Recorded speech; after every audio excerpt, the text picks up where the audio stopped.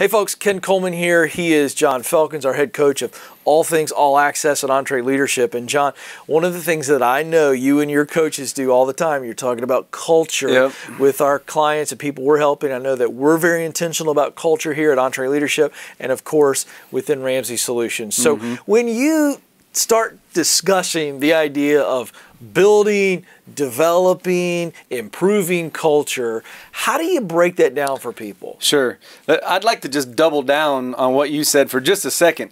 It is a huge subject. You're absolutely right. We get asked about it all the time. I do love what Peter Drucker said about culture, and that is that culture eats strategy for breakfast.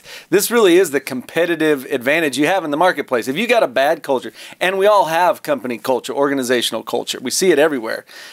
You've got one. It's just a matter of how healthy is it. Right. And so we do, like, you run a podcast, you get these questions all the time. We're always talking about it. So we did have to come up with a way to kind of get our hands around it and come up with a word picture that we use to explain it. And we really use that picture of that old oak tree and the different parts of it, and this is how we break it down. We really look at the roots of that tree, the things that are kind of below the surface, maybe a little bit intangible, but still it's where everything starts. And those roots represent your core values, your beliefs, the mission that you're on. And really the key part of that is how well does your team know that? How well do you live those things out? How well are those things communicated? Do you hire to them? Do you fire to them?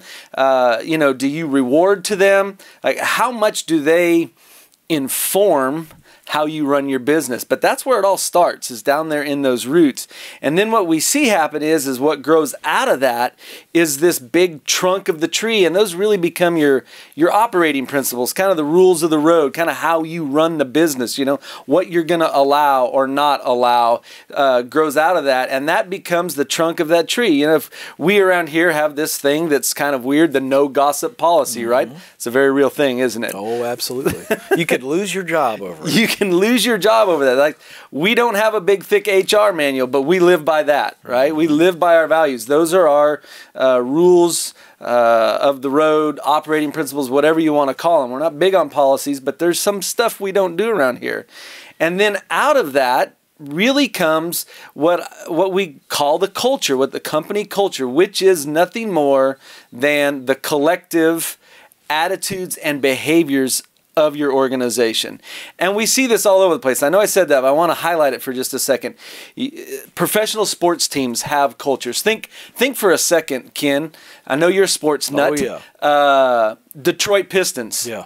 The late 80s. 90, yeah, the bad boys. You just named their culture. That's it. They had an organizational culture, right? Oakland Raiders. Yeah. Well, I mean, they're just win, baby. Just win. That's it. Al Davis. Al Davis. Wow. Right? That came from his beliefs, good. his values, the mission that he was on. We see it. It drives, it fosters, it grows the collective attitudes and behaviors of your team. Sometimes it's sick, sometimes it's healthy, but it's there all the time. And then what happens is, out of the attitudes and the behaviors grows the fruit of the tree. And that's the results of your organization. That's when we look at the numbers. How did we get the numbers of our organization, whatever they are? If at the end of the game, they're winning numbers or losing numbers, they're a result of our behaviors and our attitudes during that period of time.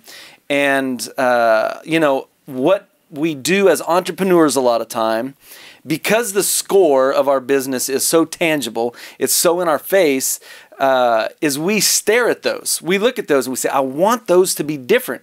And we can fixate on those things, and we can talk to our team about them. We can, kind of jump up and down and scream about those numbers. But the problem is so far below what generated those results. And so I always like to say, if you have a problem with the fruit, you need to check the root, because that's where it was. There's something about your core values, your belief, the mission that you're on, that is askew. Now, let me be careful.